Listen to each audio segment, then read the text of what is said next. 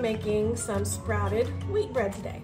Now, I cannot remember where all I found the recipe from. I actually combined a couple of different recipes. I do remember where I found the method from though, so I will link that recipe in the description below.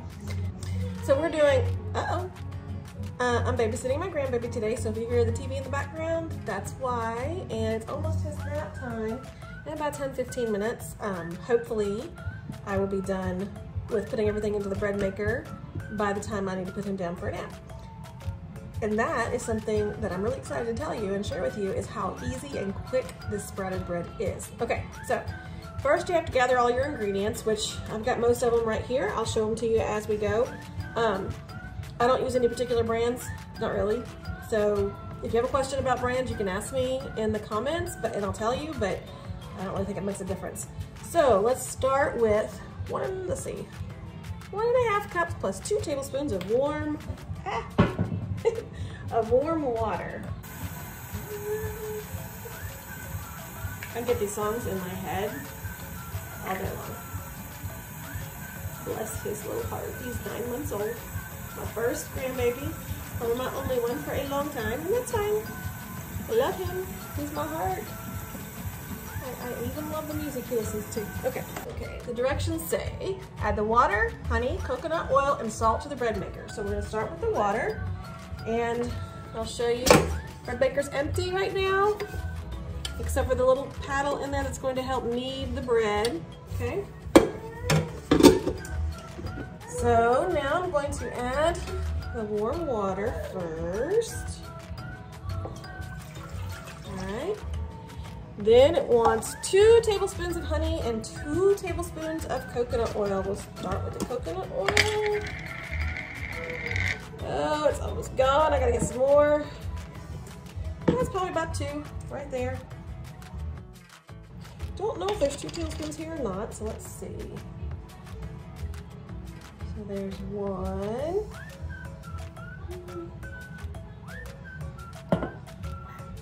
1 tablespoon. Get my hands all dirty again. Now let's see if that's 2. You know what? It looks like just a little bit more than 2, so I won't quite finish that off. But it came close. Okay, so that's 2 tablespoons of honey. Okay, and my finger off there. So we've got the water, the honey, the coconut oil, and salt to the bread maker. You need 1.5 to 2 teaspoons of salt. And I will link this recipe in the description below. I use Recipe Keeper, so I think I can link directly to it. If not, I will just write it out for you. There's 1, and not quite 2 teaspoons of salt. Okay, so I've added all that. Next is 4 cups, yes, 4 cups of sprouted flour. So, sprouted flour, here we go. I keep mine in these nice little nifty containers. I love them. And these are actually removable. I printed them off on paper, and then this is just a cling. So if I ever needed to change it out for something else, I could. All right, so 4 cups of flour. There's 1, 2,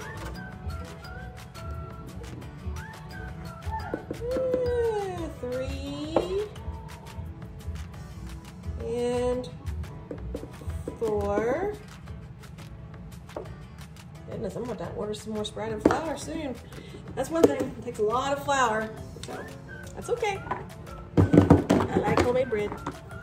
Okay, and 1/4 cup of Vital Wheat gluten. Now I buy this off Amazon. I buy the sprouted wheat flour off Amazon as well. Just easy. So 1/4 cup of Vital Wheat gluten. Okay. And then I add 2 teaspoons of yeast, and the yeast cannot touch the water.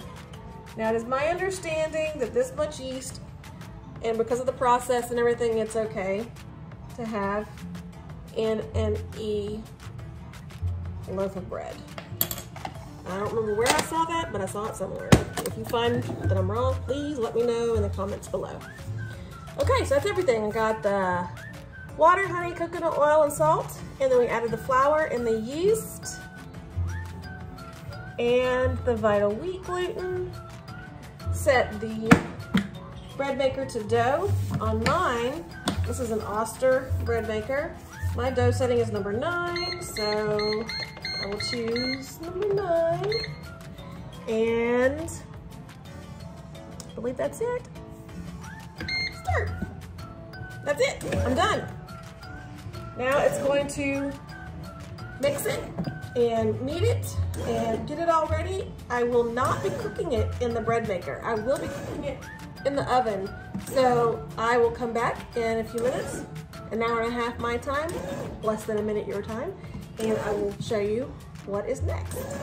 Okay, all right.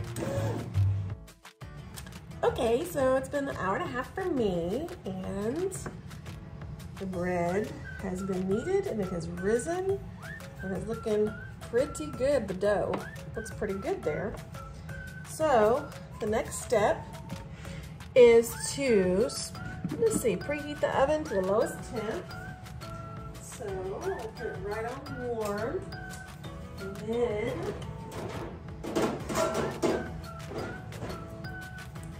I need to roll the bread pan out. Now the recipe I had said divide it into 2 loaf pans. I guess I'll go ahead and do that. I remember thinking about it and thinking I could have made 2 loaves, or I could have made 1 bigger loaf, but I'm gonna go ahead and follow my directions because it's been a while since I made it. And spray with non-stick spray. So I'm gonna grab some non-stick spray.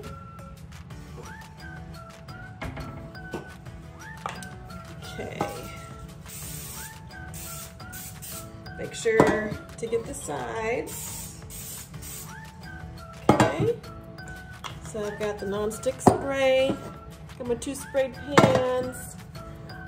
Shape each portion into a ball. Press top onto the bottom of the pan to get a little bit of the non-stick spray on top of the loaf, and place each loaf in the pan. So I'm a stickler for the consistency, and so I am going to actually weigh the dough. So I'm basically splitting it into 2 different, here, I'm gonna move this so y'all can see a little better. Put these right here. Okay, so I'm going to split them into 2 loaves so I'm gonna weigh them because I wanna make sure that they're both the same size. That way the baking will be even as well. All right, so let's see how much our dough, take this out. Let's see how much our dough weighs. All right, it's about 36.5 ounces. So we're gonna go with 15, 18 ounces each. So let's see if I can get this divided up into 18-ish ounces each. A little more, that'll do it. Okay, so shape it into a ball. And I am just, as you can see, shaping it, okay? Kind of an oblong ball, like a potato. That's kind of what it looks like, is like a potato. And I'm gonna get some of that oil on it and put it there. Okay, now I'll do the other one. Shape it into a ball. Okay, into a potato. Make it a little potato. Okay, here we go. And get some oil on it. And put it there. Okay, so now we have our 2 loaves of bread ready to go. And the last time I made this, I think I remember it didn't even fill up the whole pan, but that's fine, it doesn't matter. All right, now we're going to put the loaves in the warm oven for 30 minutes because it's going to basically rise again. It rose some in the bread maker. Now it's gonna rise some more in the oven for about 30 minutes. So let's go ahead and put these in. Turn the oven off. Timer on for 30 minutes.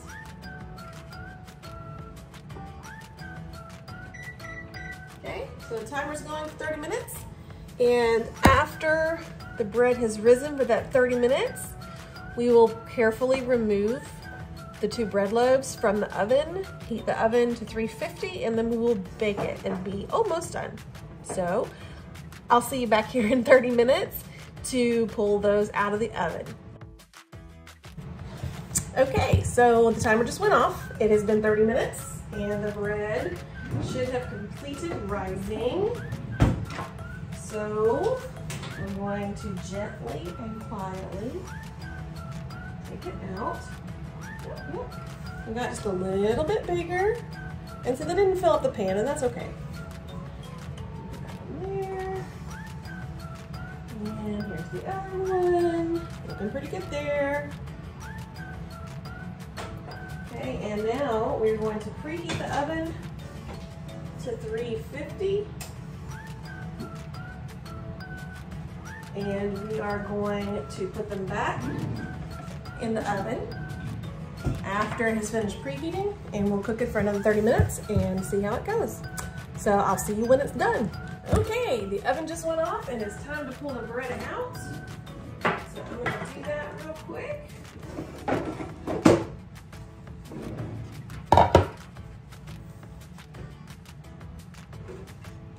There's one. There's 2, and they're looking really good. Now, to keep the bread crust soft, I'm gonna add just a little bit of butter. Again, this is gonna stay in the E setting, of course, so you don't wanna add too much. And I'm just rubbing some bread, and I'll show you. If you hear a little crying in the background, that's my grandson. He's getting his diaper changed by his mama, and he's not happy. I was giggling, I'm sorry. Anyway, I'm gonna add a little bit of butter. Turn it around, make sure I get all the sides. Okay. Over there. And let's do this other one. Just a little bit of butter.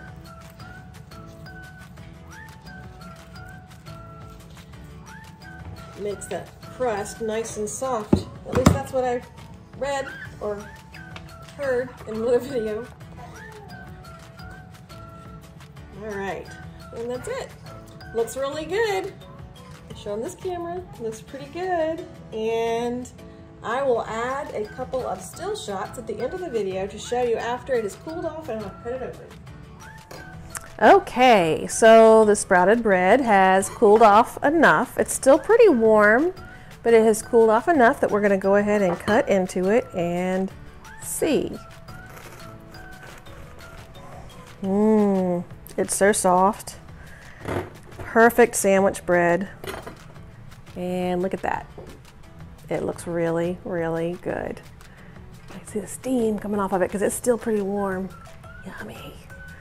So I'll finish cutting it after it completely cools, and then I do keep my bread in the fridge so it lasts a little bit longer, and then I will use it for sandwiches, toast. I'll make croutons out of it, but if I want something quick and simple, this takes less than 3 hours, and most of that time is just sitting around waiting. So try it. You might really enjoy it.